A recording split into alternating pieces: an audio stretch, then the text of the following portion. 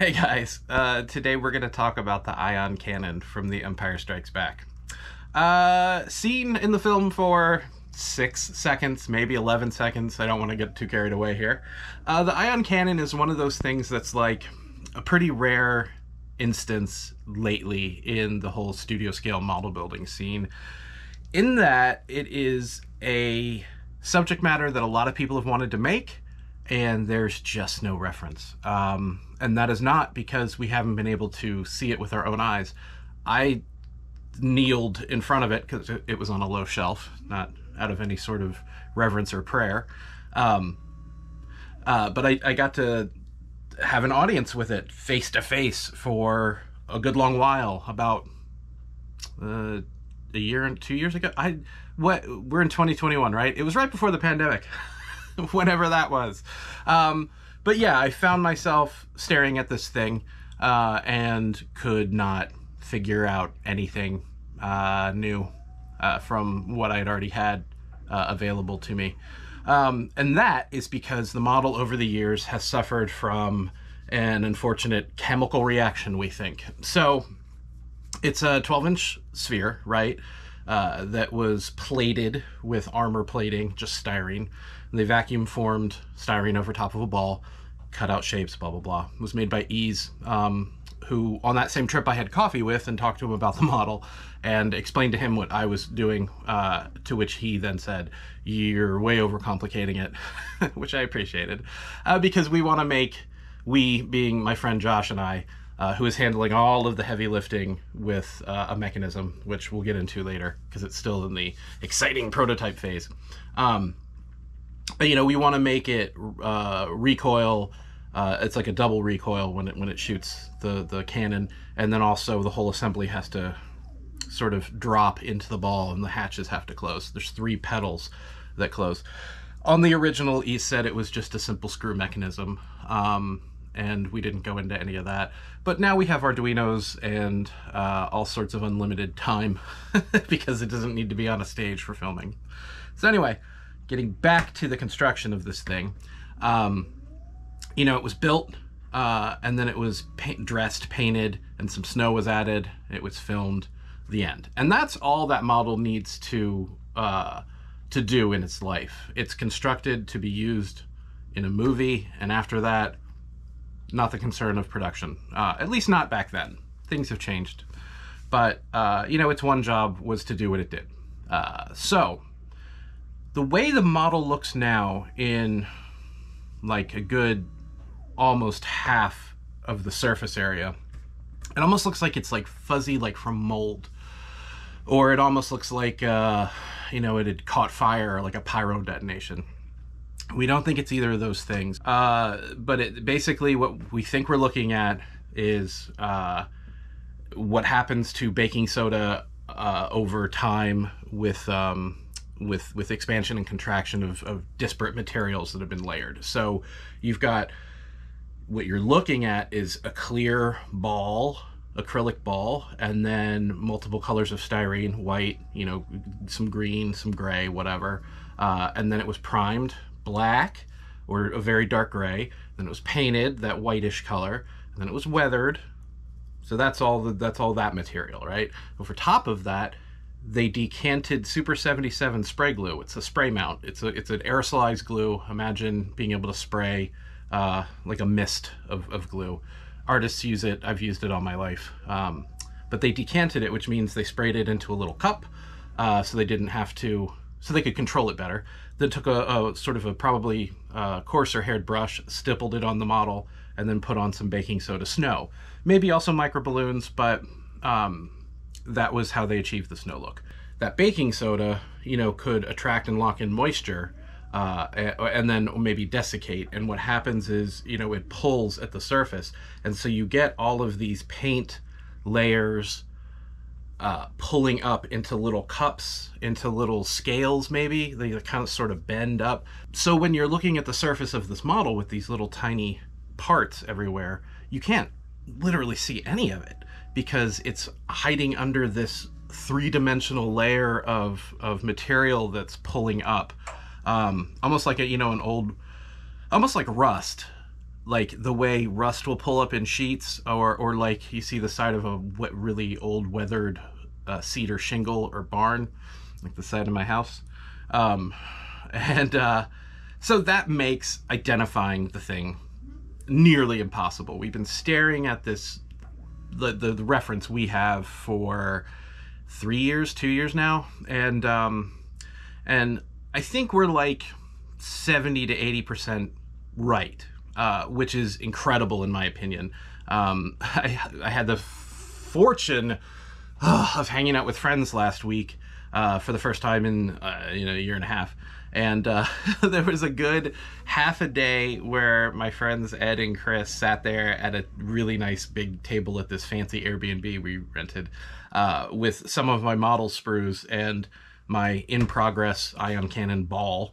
And they're, trying to ID parts, and they ID'd stuff. I thought I was like 7 or 8 parts away from being done, and Ed's like, there's like 10 more. And I was like, shit. So what I have settled on is, the best faith effort on this ion cannon. And I'm pretty confident in saying that it's not going to get any better or more refined unless photos surface of this thing from production. In 79, I'm sure somebody took like 4 ways or 6 ways of this model, maybe even more pictures, documenting it. It's in a flat folder somewhere, a negative stack, who knows. It's never percolated to the top, and it's never been published. So usually what happens is I'll finish something, I'll put all this blood and sweat and tears into something, and then the next week pictures will, oh, look what we found, look what finally, got processed over the last 40 years. So in a way, I feel like I'm summoning those photos, and emotionally I'm fine with that, because I know one day I'll rebuild this ball. So anyway, ion cannon ball, 12 inches, punk. Sounds like a dodgeball. And it's just a 12-inch globe I got from Amazon. Hello. And I had to pay a not small amount of money to get vacuum formed styrene plates, so that were vacuum formed over top of this to make it much easier to glue all this stuff down, because this, is a compound curve. And so that was a dream. That was a great idea. But, I really don't want to do this very often. Plating, a big surface like this, it takes a while.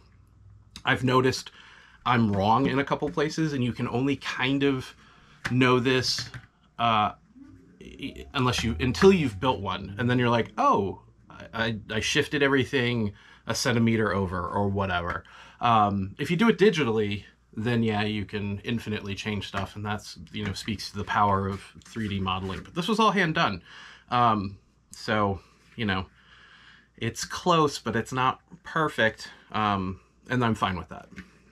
Because, either I make this now and I'm happy with it, or it sits unfinished for the rest of my life and I'll never get around to it because I never had, perfect reference. So happy to revisit it one day if I need to, but this is more than awesome for now. So this is my personal ball. I have printed, speaking of 3D, I 3D printed a plug on the inside just for static display purposes. And a couple friends really want to make one too, which is understandable, again, because no one's done this. And so I thought, maybe I'll get it molded and cast, why not? But I don't want to deal with any of that. So I have a friend who's taking care of it, and, he's just gonna, facilitate the gang. So that's nice. If I make more than one, I won't have to replate another ball. But for my personal one, which is this one, I'm going to knock this out once I get this back from him, and the electronics will fit inside all this stuff. In fact, I'll probably have to cut this back out to facilitate it all, but that's okay because, it goes up against a snow base that I'm just going to probably carve out of foam, I guess. Something for later Jason to figure out. So anyway, this is just styrene. There's a plastruct ribbed piece right here.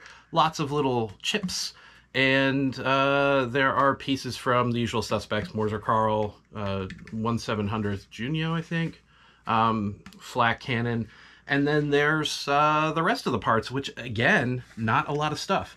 And I will show you that now. Okay, so you got your ball. And this is it. I mean, there is more that will go into this, but this whole area is so impossible to figure out that I'm leaving it blank for two reasons. One, I'm going to leave it up to my friends to put in what they think should go there. And you can just use pieces from a 700th scale, you know, like Shinano or Junio or Hornet or whatever, and get that in there. Mobile Wagon was also used in here. Really standard Empire stuff. So the other reason I'm leaving it blank is because if better pictures do surface, then you can accurize this right off the bat, which is nice. So what I have figured for this is a barrel, and the barrel was originally machined acrylic, and I've made it in two parts so that it's easier to cast. This is a running change for me personally. I saw a photo finally that showed the underside, and this one little guy is shorter than the rest, which was just irritating enough at the time. I was like, come on, man. And then this just pressure fits into here, which is lovely. And then, and I think it'll hold, yep. And then this outer sleeve goes into here, which fits nicely. This will get clayed up a little bit. So this pretty much represents the barrel at its, you know, like furthest out. So, you know, I would probably cut like this much off so that it's sitting a little further back. In the film, you know, it's like, does this. Anyway, there you go. That's that. And then these are the three pedals. Now, when they're closed, they look like this, and they go over here. And that leaves room for this upper and lower sight, which are constructed out of these raw parts. And for this particular static representation, I've just made little tabs on them, and they'll just sit here where they're supposed to visually. On my version, these will, you know, slide in and come downward. Not a small feat of engineering, but I've got one of the best guys in the world, in my opinion, on it. So that's what that looks like. And that's it. It's a ball gun, you know, Flak 88, Vosper, PT-15, Mobile Wagon, Matilda, the Flak 3637, Enterprise Hornet, you know, the usual, M577. Not an inexpensive model to scratch build, but, you know, like, it's been demystified to a degree, which is kind of nice. So yeah, there you go, Ion Cannon. It's finally happening, and I think it's a really great first pass at a build of the thing, and I do look forward in the future to refining this design over the years, like we've done with everything. You know, like you look at that first X-Wing that everybody you know, fell in love with, and you see it now and you're like, all right, yeah. Then you know that, you know, the community has worked to make it better, and that's like my favorite thing ever. You know, everybody sharing their skill sets and just making things better and better and upping the game, and holy crap. So yeah, that's it for now. Once I get a set of castings back, I will build it up to have a static version for myself, because the electronic one will take longer, and I'm aiming to have that for Wonderfest 2022, the 2-year delayed Empire Strikes Back display that we wanted to do in 2020. So that's the goal. I don't think it'll be hard to hit, and I'm really excited to see even just a static version of this like come to life with the little snow backdrop and everything. So next time we'll talk about the X-Wing.